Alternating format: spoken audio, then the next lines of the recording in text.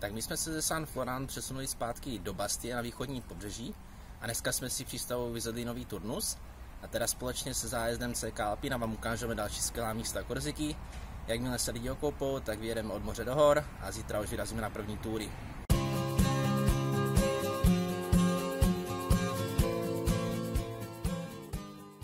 Tak ahoj, my tady máme první den a právě se chystáme vystoupat na vrchol Punta dell'Oriente, tak se pojďte podívat.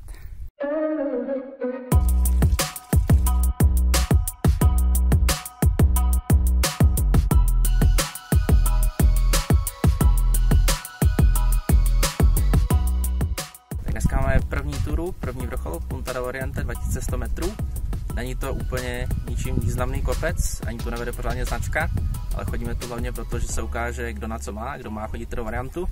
A protože jde vidět tam ten kopec, což je Monte Cinto 2389, tam jdeme zítra. Je tady druhý den a dneska se pokusíme pokořit kopec Monte Cinto a jsme tady jenom 6členná skupinka.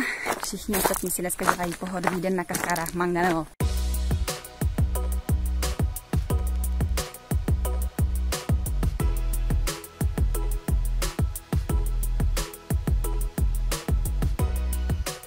No a zatímco Radule vzdávali Monte Cinto, tak pohodáři si užívali slunný den na kaskádách Manganello a jinak ještě chodíme na zájezdu hory a moře Korsiky do údolí Tavignano u města Corte a tam je taky super.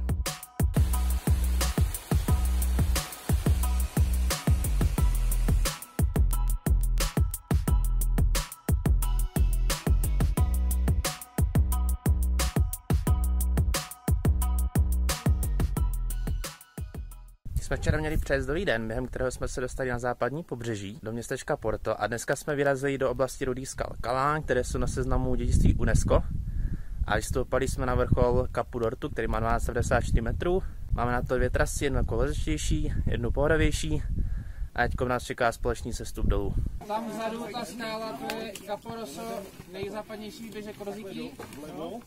A tam ta vesnice naproti přes moře, to je vesnice Osany, tak zítra kdo pojede na program, tak tou cestou, co vidíte, tak tam pojedeme na tu vesnici.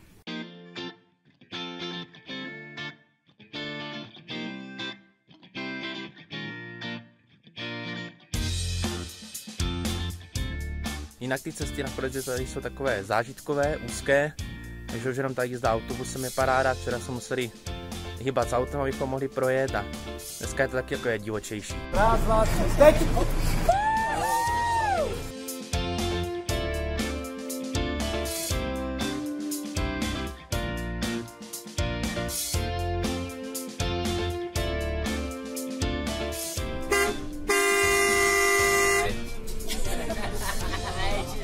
Tak, po celodenním šlapání máme konečně večírek na pláži při západu sluníčka.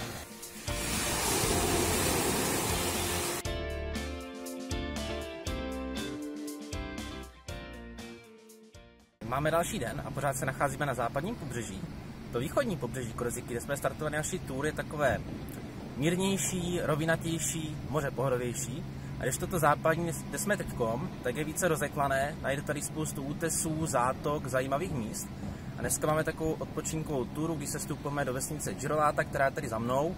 Oficiálně má 8 obyvatel a je to strašně příjemná stezka, plná pěkných výhledů, takže určitě stojí za to se tady podívat.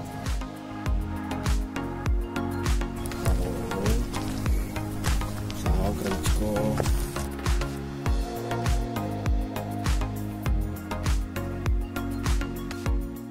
Ježiš, tak hezko, tak fajn.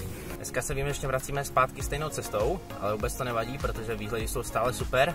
Co trochu není super je, že ještě musíme vylézt tamhle nahoru na tu silnici.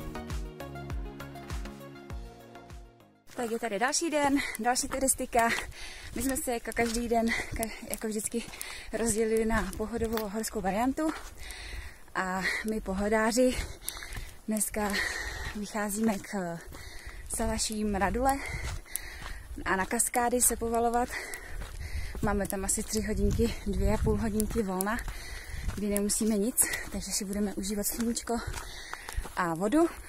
Kdežto horská varianta dneska jde k jezeru Lac de Nino.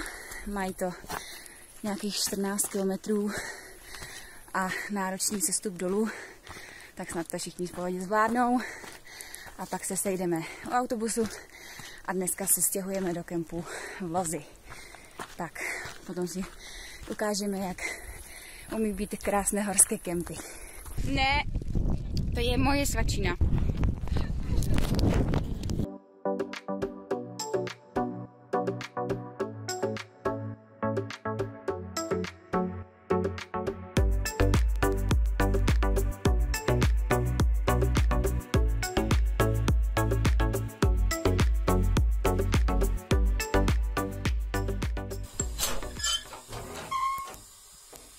Poslední den jsme na turu vyrazili rovnou z kempu pod Monte Cintem.